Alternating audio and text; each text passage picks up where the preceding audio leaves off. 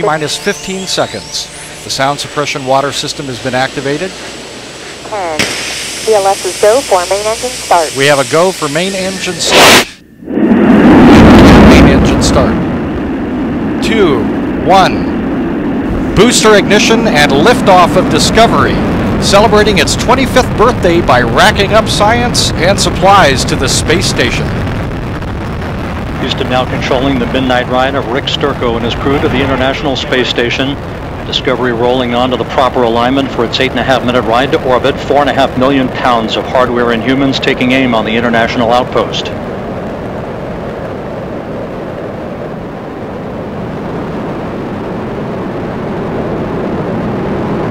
"32 seconds into the flight. The 3 liquid fuel main engines soon will throttle back to 72% of rated performance, down in the bucket, reducing the stress on the shuttle as it goes transonic.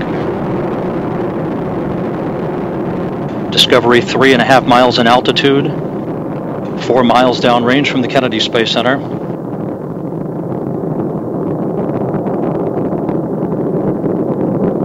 Standing by for the throttle up call now from Capcom Eric Bowe. Discovery.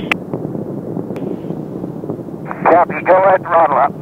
The throttle up call acknowledged by Commander Rick Sturckow, joined on the flight deck by pilot Kevin Ford, flight engineer Jose Hernandez, and Pat Forrester. Seated down on the middeck are Danny Olivas, Christopher Fugelsang of the European Space Agency, and Nicole Stott, hitching a ride for 3 months on the International Space Station. 1 minute 30 seconds into the flight. All of Discovery's systems performing normally. 17 miles in altitude, 18 miles downrange from the Kennedy Space Center.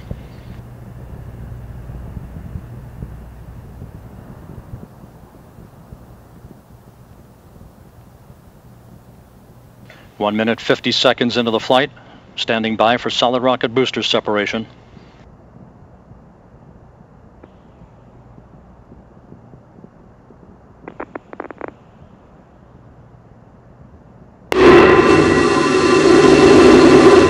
Booster officer confirms staging of solid rocket.